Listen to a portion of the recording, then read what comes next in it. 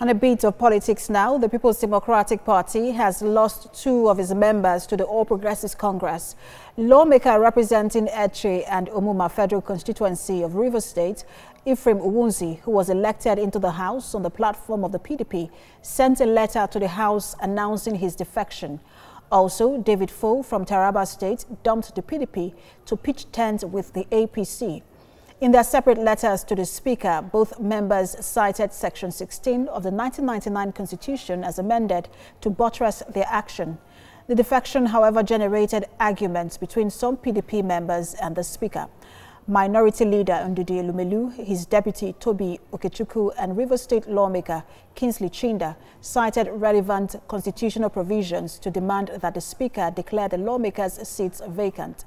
But the Speaker said, as a minority leader in the 7th Assembly, his objections to defections against his party was rejected.